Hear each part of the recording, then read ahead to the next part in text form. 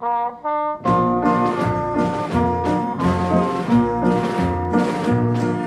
the solitude of the lonely room, as you read your magazine, you can sense the ever-present ghost in Sergeant Hank's latrine. The freshly painted letters on the sign above the door stand out in solemn tribute to a troop who's gone before. The sign's not big and fancy, it's just a plain black lettered sign. It always gets the best of care. You see, Hanks was a friend of mine. I remember he was always laughing. Don't believe I ever seen him frown. And it seems kind of funny now, not having the Sarge around.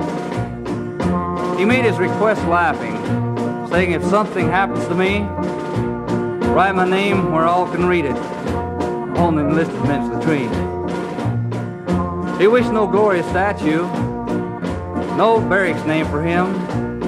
He never asked to be immortal, but just remembered by his men. And only a few days later, we had reason for concern, for after an ill-fated mission, Sergeant Hanks did not return. So we painted the sign requested, and we hung it just where he said. Staff Sergeant Hank's latrine is what his monument read.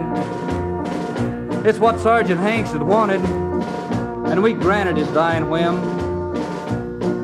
to ever be remembered by the troops who followed him. No, he never asked to be immortal, but that's what he became.